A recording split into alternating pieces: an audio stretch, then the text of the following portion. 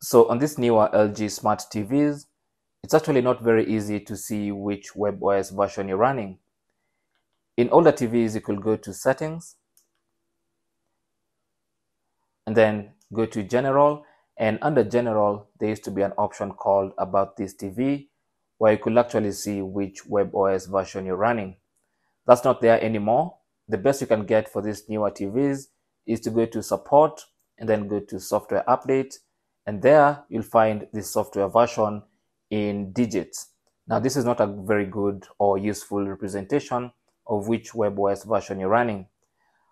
So a workaround for this is using the Netflix application.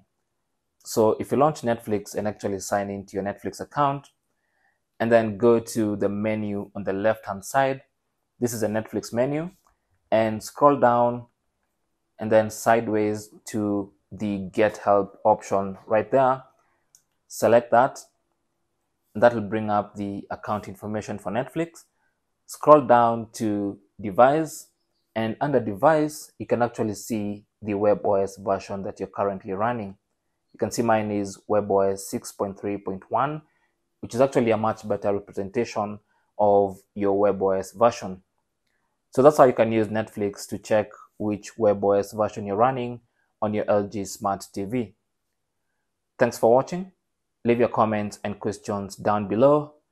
I'm Chris from WebPro Education.